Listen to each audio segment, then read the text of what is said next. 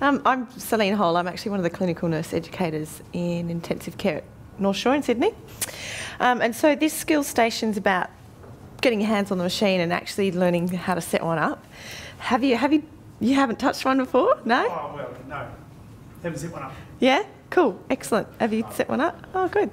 It's funny, I teach this session at work with all the registrars, and they find it so, they find that it's all quite clumsy and quite fiddly, and then they say at the end of it, oh, okay, I actually have a newfound respect for how long this process actually takes. So when I say to a nurse, set up dialysis, and it doesn't happen immediately, I can understand why now. So I suppose first things first, you've got your on-off button around the side there, and then it runs through a little self-test. That will bring you through to this screen. So you've got the option to have a look at some therapy information here. So with each of the modes and therapies that the machine does, you can actually tap on the spots and bring up further information. So what we're going to do today is we're going to set up CRRT in CVV HDF, so using convection diffusion ultrafiltration, and using citrate as well. So if we tapped on that there, then it will bring up a little bit of information about this, and you can even tap on the graphic to zoom it larger, which was some of those graphics that you saw in the previous session, to help explain how it all runs and where it all links in and how it connects. So let's get out of there though into the info session and continue through to the actual setup and loading the set into the machine.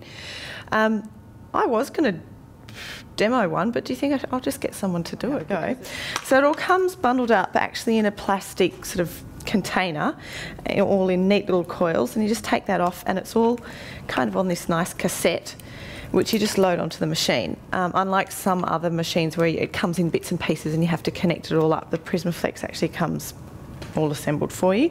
It's just a matter of routing things all through the right pods and clips and things like that up here. So does someone want to have a go? Yeah, come on up. So it's normal to have it turned on and ready before you put this on? Yes. So what you do is we're not quite there yet, so we actually need to do some things to start with. So if you want to hit the continue screen there, so a new patient here, then we need to enter in a patient ID, so we'll just, I don't know, make something up there and enter. Now we need to enter a patient weight, so again, hopefully you've got some way of finding that out, whether you've got lovely new beds like we do that actually weigh the patient or not. This helps you get your renal dose right. So you're going for actual body weight or ideal body weight? Or? It is actual, isn't it, Tim? It's not ideal. Most people go for actual, but they have sort of a cut-off around about the 130 kilo mark or something like that, where they say, look, anything above that, we'll just stick to 130 kilo rather than going too high. So I don't know, we'll pick 80 or something like that and enter. We also need to enter the most recent hematocrit that we have, so that helps us with our calcium compensation. So why not 30, seeing as it's in there? Yeah. Okay, check your data, confirm. Okay, now you get to choose your therapy. So CRT. Oops, did that work? Yeah. And so, yep, good. All right, so then you get to choose what sort of anticoagulation you're going to use. So certainly at a place where I work, we use citrate with calcium in a specific syringe that's delivering the calcium. Not many places use citrate with an external pump. And I guess there's a systemic option, but what we're going to set up here is going to be citrate, so that's our regionalised anticoagulation. So you want to hit the top bit there. So they send up these red messages to make sure that you read them and that they're warning messages. So basically you need to, whenever you've got an alert like that, you need to ensure that you've read it and you're confirming that what you want to do is definitely what you've selected. And then we get a summary of what we've selected here and what sort of fluids we're going to be using. So in this instance we're going to be using Prismo citrate, which comes in on our pre-blood pump line. of 18 millimoles, which looks like this. And so you just got to make sure what you're using, the citrate configuration, is the same as what's up here. Yeah. Because you can change the configuration, you can run on different citrate solutions, and so if you're not, then you're giving the wrong dose of citrate if this doesn't match what the machine thinks it's going to be running with. It's the same as also with your calcium infusion as well. Exactly, so you're probably going to need to add potassium to that bag. Yeah.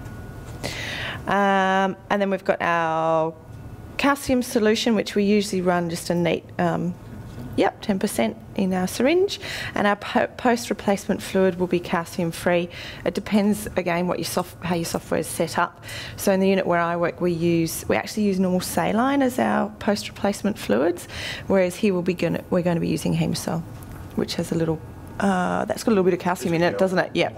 Yep. Okay, good. So if we're happy with all our fluids, then we'll say continue. This is the fun bit, the fumbly fingers part, where you get to actually set it all up. So it gives you the outlining points that you're going to do, but again, each one of them, if you touch that, will give you a more detailed image of what you're supposed to be doing. So the first part is snapping your cartridge into the machine, which I actually find this a bit fiddly. Yeah. So what you need to do is actually sort of squeeze these little pincer parts in together, and they slot into there and there. And you need to make sure you're putting it in the right way, because there's a barcode at the top that the reader up here is going to be reading to. The patient details and that barcode are linked, the details that you entered at the beginning, and that's stored on a chip. Yep, absolutely. So if there's some problem in... For and all the alarms and all the events and stuff like that, And hit load? No, yeah. So now we need to go through each one of these points. Yeah. So if you want to... Steps below, then press low. So you can just work your way down the chair. So tap each button as you go, so it can give you a bit of a zoom in of the graphics. So we're actually up to the... Yeah, that's good. So pop that one in there. So now they want you to attach the pressure pods. So this pressure pod's not actually in use for this circuit, but that's the correct one up there. That's your effluent pressure pod.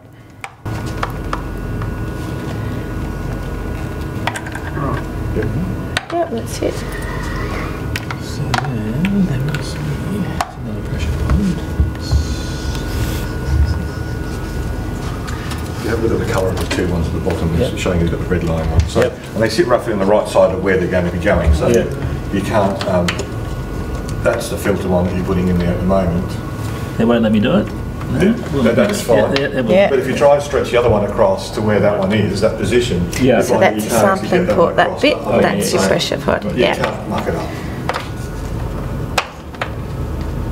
So doing that's pretty simple on this machine. Other machines you have to take a little cap off and put it on and close the little gate and click it down and things, and they can pop off and rupture, and it can be pretty horrific. So this is actually really nice and straightforward.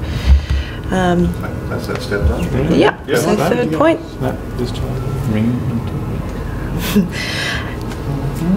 So that's your yellow line, your effluent line up the top there. And you've got to route it in as per the diagram with that going all in the correct direction. Yeah. Now the terminology the company use here is floss this through the... floss it through. Yes. Yeah, no, they're just the actual tubing. The line itself, the line goes through. Yeah, pull it back through a bit. Just have a look at your picture then. Yeah, it goes up through there now. Sort of, except that blobble comes on top of it. Just, That's it. And floss it through. So that's the blood detector. That's looking at the effluent coming through to make sure there's no blood in the effluent. Right. If there is, then you've got a rupture. Good OCD nurse to make sure. And that just sits in there. Yeah, that's right. You'll be an ICU nurse, yeah. That just sits there, doesn't it? Yeah, that just sits there. We like to learn. Okay, good. So we've got our 3 pressure pods in. Next point. Temporarily hang the axis of Y onto the primary hook. So that's around here. Yeah. So it's the red and yellow line. We say axis and return on our CRRT machines rather than arterial and venous. Yeah. Because it's all venous. So, Yeah, it just hangs up on here. Just the just pull the tapes off.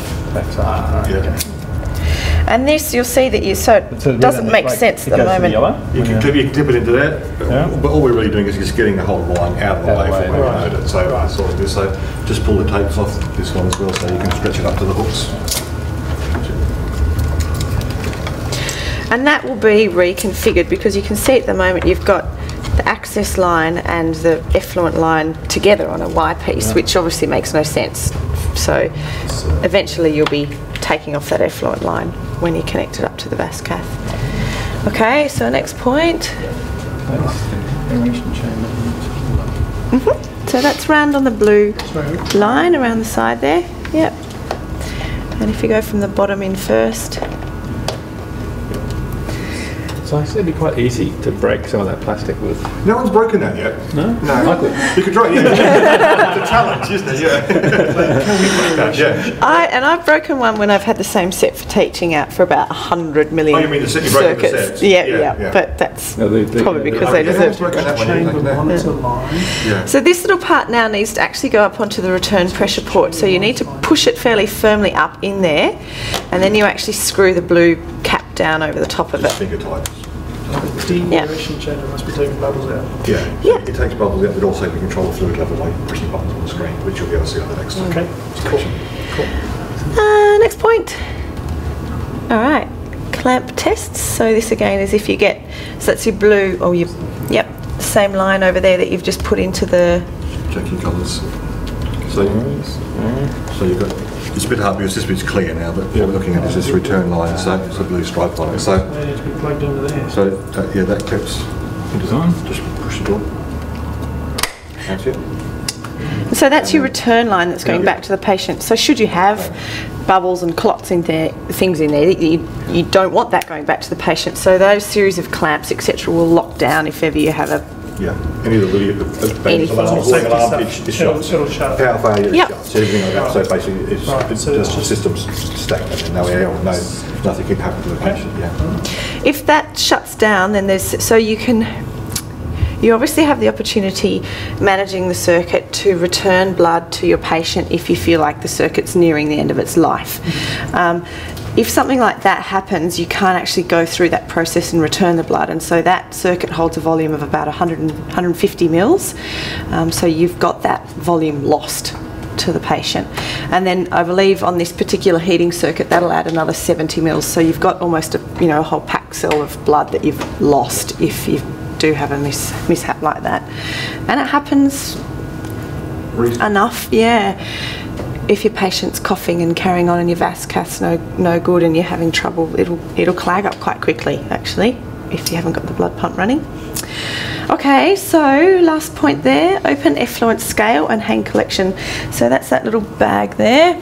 That's your... A lot of machines you'll find have actually got labels written on, they aren't been labelled. They're not officially labelled machines when they come out of the factory because different scales will do different thing in different modes. But if you run it in the same mode all the time, then it's fine, you can label things.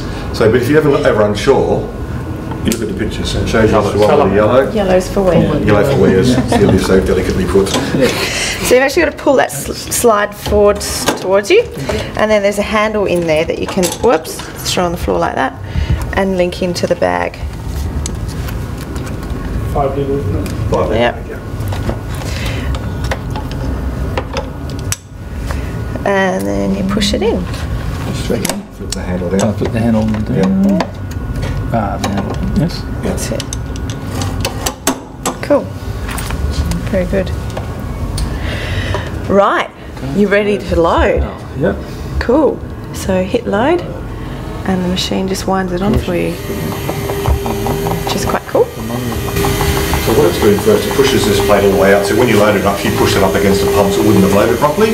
So it pushes it all the way out, it'll stop, so it looks like it's broken, nothing's happened, and then it pulls it back towards the machine automatically itself. And then what it's going to do then after it's finished loading here, it's going to do 2 checks. It's going to check you put the right set on for the right therapy. Because if you do plasma exchange or hemoperfusion or something like that, if you put the wrong set on for the wrong therapy, you end up killing your patients. So if you've got the wrong set on for the wrong therapy, it'll say warning wrong set loaded, and the only option would be to throw the circuit away, start again. If you haven't loaded it correctly, you'll have the warning setup error alarm. So it'll tell you step by step what you needed to do to fix the problem. If you couldn't work it out, you could just press unload. It takes you back to the screen that we were just on. You'd fix it and you just press load, load again. So you can press load and load all day. Yeah. So that's reading the barcode there. That's all the details and the flows that it can do. And then from there, once you're happy, you press confirm again. So this is where we get to actually connect all the fluids, which we might not actually puncture them, is that right? So that we can get back to it, because we're nearly at 20 minutes. But we can certainly discuss what goes where. As Tim was saying, it's all beautifully colour-coded. So you've got your effluent line on there, which is eventually going to be connected up with your effluent line on through the top here. You've got your white scale here, so if you pull that forward there, that's going to be your pre-blood pump, which in this case is our citrate. So citrate's going to be coming. Sorry, as you're going along here, we press the buttons again. First of all, you put your litre bag of saline on for brightening. So there'll be bag of saline with heparin. If you were using standard CRRT, if citrate, you wouldn't put anything in there. Right. And it lets you continue even though you haven't done it. And then now we're going to put our citrate solution on. Because we've told the machine we're running in citrate mode, it's giving us a bit more information. It's telling us that the pre-dilution one is our citrate solution bag. So our PBP is our white scale, as Selena said. So you've got the white scale, we've got the white line with the white clamp going onto it, and we've got our citrate solution that's got the white bung on the end of it as well. So it's all sort of colour-coded, exactly the same sort of thing with our calcium-free dialysate solution. It's got a green bung on the end of it. That would go into our green line, which would then go into our green scale and run with, and now we put a bag of hemosol or bag of saline onto those. If I was colourblind and not thinking it would still let me put the wrong bags on it. Yeah, you can put whatever bag, whatever scales. So you could do that, and people have done it in the past. Put the wrong bag, citrate one on the dialysate scale, vice versa. The benefit of running with the fairly isotonic solutions is if you do that, you don't your circuit clots off. That's usually the worst case scenario. You don't disturb all the electrolytes. You give the patient cardiac arrest and something like that. So that's the only problem. So machine knows if I've got my green line, if I've attached it up to my purple scale, it can work that out, but it can't tell what bags are on the scale. So it's just relying on you knowing that the citrate goes on the citrate scale and work your way along on those things as well. So what we would just normally do is just hang the bags on there, you press continue, then you'd load your syringe. So you'd have a 50ml syringe with your calcium chloride going in here. And then the only thing with our citrate is normally when we're running, putting our syringe driver in here, we would attach our heparin syringe up to our little line here. So your heparin would go into the circuit here, so it mixes with the blood here before the blood goes up into the filter. But we can't be putting our calcium into there, because otherwise you've just done all the good work we've done with citrate. So we have to give the calcium separately. The calcium goes usually into the central line or the three-way connectors, three-way triple lumens. So to do that, then there's a separate calcium infusion line. So what we do is we attach the syringe up to the calcium infusion line, and then we connect that up to the patient when we started the machine up. So it's just running. The only problem with the calcium chloride, of course, it doesn't like running with much else. So you have taken as a dedicated line up to put the calcium back into the patient. Centrally. Yeah, centrally, yeah. The calcium chloride definitely centrally, yeah. I'm just conscious of time a little bit, but is that clear how it all runs? So the red line is connected to your vascular access and sucks the blood out of the patient with a negative pressure that's generated by your large blood pump. Your citrate or your white pre-blood pump line joins it right up close to the patient here on the access line, and then runs down through with it, up through your pressure pods, through your filter, and out the other side where it will come through your de-aeration chamber, and then back to the patient in the blue line. So that's your sort of blood side of it. Then you've got your dialysate side of it, which runs through the green line, which is there. So that will draw from your Prismacal or your chosen dialysate bag, which obviously has no calcium in it in this instance, because otherwise you'll just undo all that anticoagulation again. And it's going to run counter current to the blood flow so that it can have those diffusive effects. And then your effluent line is a negative pressure which is sucked and drawn off the back there and out through the yellow tubing and into the effluent bag. Got it. Yeah? Just one. So all these guides. So that one's going to gun through Yeah, there. so, yeah. That's green on green. Yeah. Where do you clip that in? Clip that in? Yeah. Do you bother or people don't? This for the OCD ICU nurse, yeah. It depends which side your patient's going to be compared to the machine. So if your patient's going to be that way, then what you could do is Right. clip your blood line in that side, and then your return line could sort of go in, follow the lines along, Okay, and sort of right. keep them out of the way. Yeah. Other places, other people, like you say, Not too fast. non-OCD people. You see some people with the hooks all lined up one direction, and some go the other way. You know, everyone's quite OCD, and sometimes they're not. You know, they can be quite messy. So that's it in a nutshell, really. What we've got with the Prisma, with the citrate solution, we're having to use a different dialysate solution. It's got Prisma 0Cal B22, it's got 22 millimoles of bicarbonate, rather than the Hemosol's, the standard bicarbonate solution's got about 32 millimoles. And the reason for that, what Yogesh was saying, was when we convert citrate into bicarbonate, it does it on a ratio of 1 to 3. So we've got 18 millimoles of citrate in our citrate solution, which means 54 millimoles of bicarbonate equivalent, which means metabolic alkalosis. And that's, when you read all the research on citrate, that's what is hyponatremia and metabolic alkalosis is the common problems. So what we're actually doing now is dialysing against a lower bicarbonate dialysate solution to pull the bicarbonate out to prevent the metabolic alkalosis issues. So we've got there's different solutions. 18 millimoles citrate with the B22, that's the combination we use. There's also a more dilute version of citrate, which is the 10-2, which is 12 millimoles, but it's got some citric acid in there with the sodium tricitrate. So that prevents the alkalosis issues. So then you can just use a standard bicarbonate solution without calcium in it. So there's different combinations for Assuming different. the liver's working. Yeah. Correct. And even a liver impairment seems to be okay with citrate. Right. Because the skeletal muscles take quite a bit of slack up as well. Right. But certainly liver failure or really bad liver cirrhosis, no point. And those patients bleeding quite a lot anyway. But I've only ever seen it a couple of times where you've got problems with citrate toxicity. It's not a very common problem. But I don't get told all the time either. You know, it's not as if I'm sort of doing it all the time. We monitor our ratio of total every 6 hours, total calcium to ionised calcium every 6 hours, I think, as per our protocol. It needs to be around 2-4. Yeah.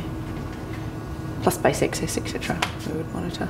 And the only thing we haven't done is we haven't put the warming cable in here. There's two different types of warmers we've got on our Prisma Flex machines. One is a silicon sleeve like they use in the Royal North Shore. It clips around the blood line, return line is going back, and just warms the blood directly going back. The other form is we break the circuit here. So you put an extension line in here, which we call around here like the old-fashioned blood warmers to actually warm the blood that way. So this is a slightly more efficient way, but you get extra blood volume in the circuit. Slightly less efficient, but there's less blood volume in the circuit. So there's a bit of a trade-off between one or the other. But some units go for one type, some go for the other type. And what are the common stuff-ups you see? We've been using this machine for probably just under a year in our unit, and I guess the common stuff-ups are probably around the whole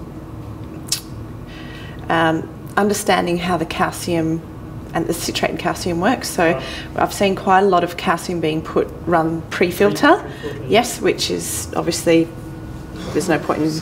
Yeah, exactly. But there's been no adverse effects, I suppose, of that. The patient's all been okay. Seems to be kind of Yep. As long as you do as you're told, you can't go wrong with it. Yeah, absolutely. And that's the most important thing we always teach people when we do the machine. Yes, if it tells you to do it, do it. If it doesn't, it hasn't forgotten. It just doesn't want you to do it. You know, so if you do that, you can't really get it wrong setting it up. And you know, like Celine was saying, it's because citrate is a different way of thinking for anticoagulation than heparin. Some people get it straight away, and some people take a little while to do it. And some people, they'll do a few bizarre things. They'll test blood from different places. We had a unit once that were testing taking the calcium levels for the patient from here because they didn't have an arterial line. So the citrate's already gone into here, so the ionised calcium levels are really low, so they were thinking the patient's ionised calcium levels were really low, so they're having to infuse copious amounts of calcium in to replace what was quite low. Really, they had just taken it from the wrong place. There's not that many times that these sort of things happen. It is very occasional, but people do happen to muck it up occasionally, get it wrong. I think we see quite a bit of confusion around prescribing as well. I think so. The blood flow rate is So you need to enter your weight to get your right renal dose, obviously. So then your citrate, your pre-blood pump, and your blood pump are linked in together. So you can't set one in independently of the other. So once you set a blood flow rate, then that's going to set your citrate rate so that you get the dosing right. And then your dialysate rate is based on how much you weigh. Is that right? Yeah. So that's the one variable that you can set. So sometimes I think people also don't understand that they're all a little bit locked in, and they want to change rates. But it's... Yeah, because traditionally when we're running CRRT with heparin, we're trying to push the blood pump speed, 200, 250, 300-ish. With citrate, we want to go a bit lower. Because, again, the reason we go faster is to prevent circuit clotting. So with citrate, that's not an issue, so we run with 150. Again, the higher the blood pump speed goes with citrate, the higher the pre-dilution rate has to go to maintain that ratio of citrate, the bigger citrate load on the patient. So, and then, and then you've got more risk of citrate toxicity because you're making the liver work harder. So 150 seems to be absolutely fine. Maybe some places go for 180 or 200, but you certainly wouldn't want to go any faster than 200. So again, citrate is slightly more prescriptive in how you deliver the pre-dilution and the blood pump speed. And as I said, the dialysate and any replacement going post-dilution, we've got a bit of flexibility to adjust those things depending on your weight of your patient to get your mils per kilo per hour.